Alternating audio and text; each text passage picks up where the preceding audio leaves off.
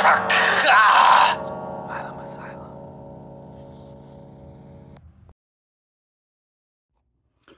What's up, everyone? I'm Timothy Almon Jr. This is Milamasylum. I fucking hate my new phone. The camera on it is fucking garbage. But anyways, you guys are here for Art the Clown.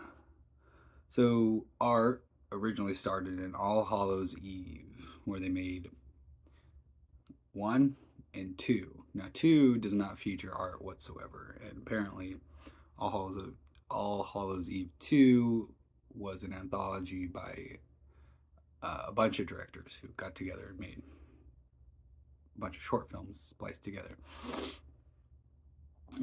Art the Clown in All Hallows Eve is played by Mike, I think, Gianelli, who once the director Damien Leone wanted to take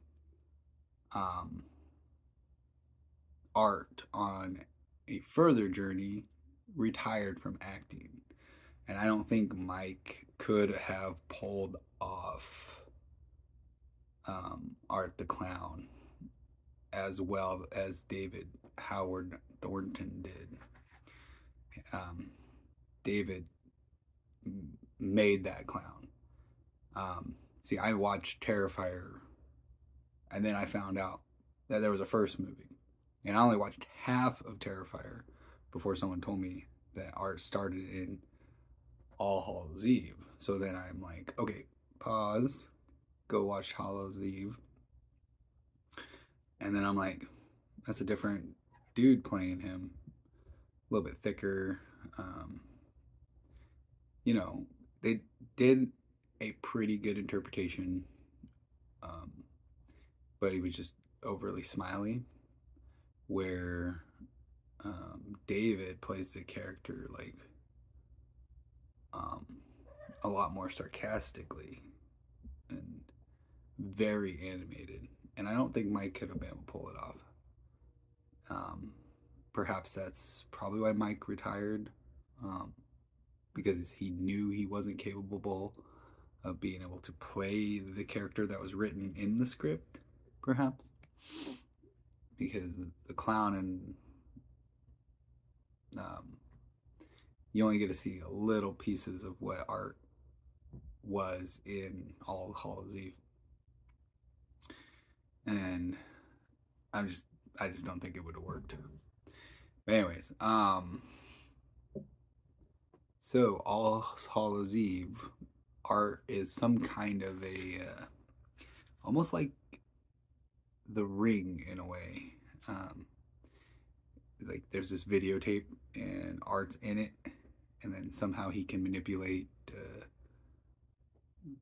within one world to another world, kind of like an interdimensional traveling being, which I thought was weird, but overall cool concept. But see, what happened was I made the mistake of watching Terrifier 1 halfway through first. It's a completely different Art at that point. And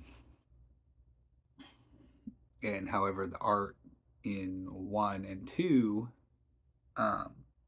it even changes from 1 to 2. It's the same art, it's the same guy. It's David Howard Thornton, but he's 2 different Arts at that point. And I think in Terrifier 2, they were trying to play like a mixture between All Hallows Eve and Terrifier 1,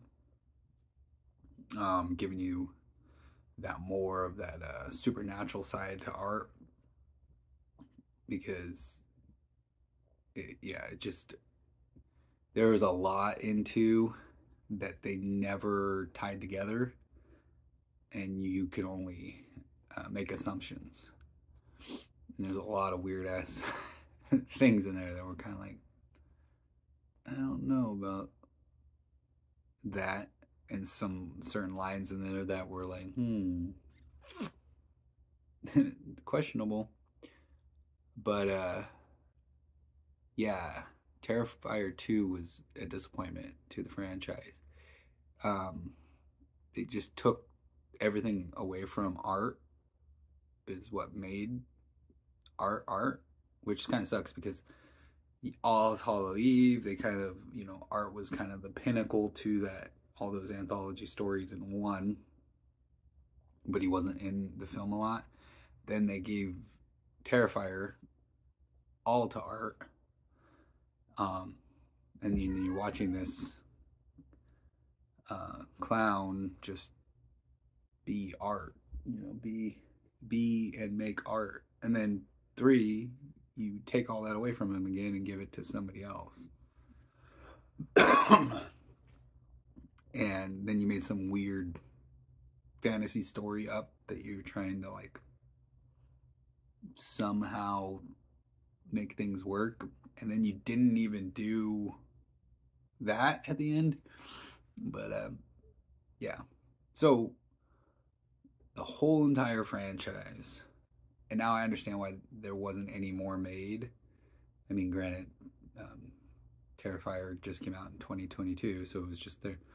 So I don't think they'll be making any more, because Terrifier 2 was so bad that I just don't see anybody backing it financially, because it was a very horrible movie. It was just boring. I wanted to shut it off. It was just, I was like, come on, come on, come on.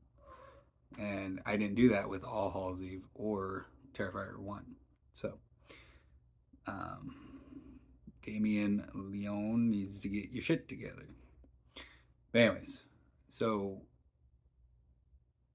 how do you score all 3 of these? Now, if they're going to make another one, which I doubt that they're going to, because they really just messed up that second movie.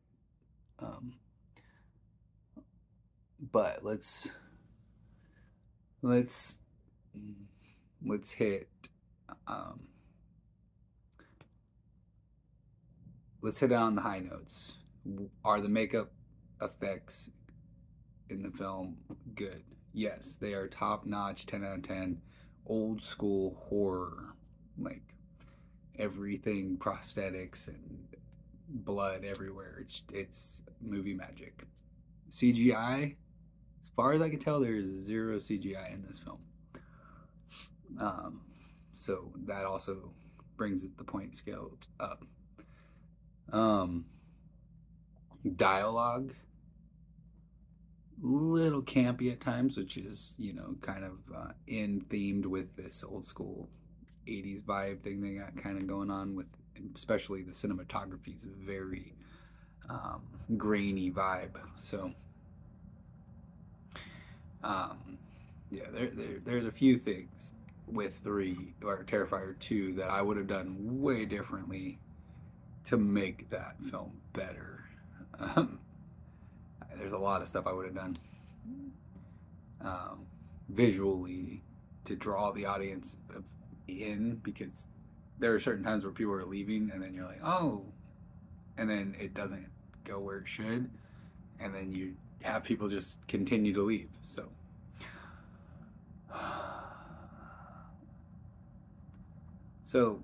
All's Hallows Eve, I'm slapping that one with a 8 out of 10. Terrifier 1, 9.2, and then Terrifier 2, 4 out of 10. And overall, the franchise is worth checking out. I do highly recommend that you do watch it. It's great. It's amazing. The special effects in it are just fantastic. Art is freaking hilarious. Like, he, you know, like, even before he, like, something bad happens to him, he's just like, oh, you know, and acting all just like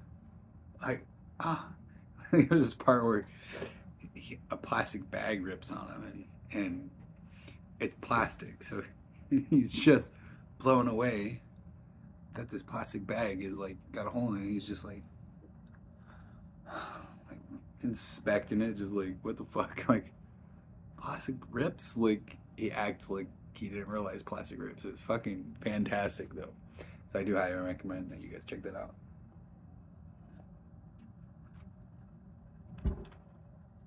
Anyways, that's your review. I'm Timothy Alma Jr. And until next time,